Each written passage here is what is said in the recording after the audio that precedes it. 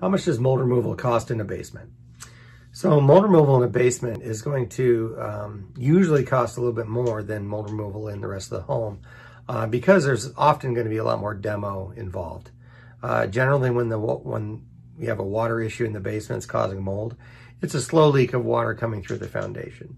So often that's going to make its way around the foundation. It's going to saturate the sheetrock, soak up the wall. You're going to see it if you have carpet on the floor. It's going to start growing mold behind trim.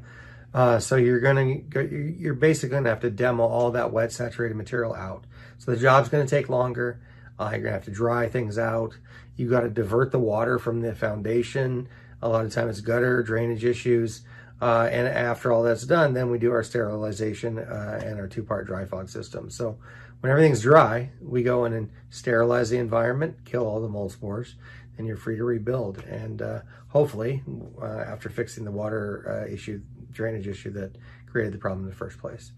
So costs can vary, especially if you want to include the rebuild, anywhere from $4,000 to $5,000 up to $15,000 or $20,000 if we're doing a lot of rebuild of foundation or of framing and sheetrock.